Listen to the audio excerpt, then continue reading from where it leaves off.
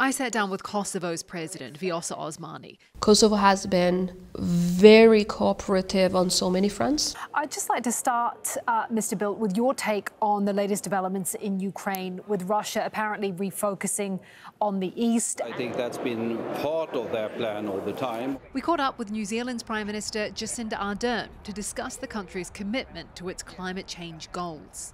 We've got to make some fundamental changes now that mean that we don't, for instance, put our economy at risk at the same time as building up our environment again. Given that Saudi Arabia has refused their extradition, given Turkey's record around judicial independence, do you really think this trial will bring justice? Is the pandemic exacerbating inequalities that were already there? And what do you think the long-term impact of this is going to be? Well, thank you, and happy International Women's Day. City Hall has also earmarked, I believe, £1.1 million to help refugees from Ukraine. Talk us through exactly where that money is going to go.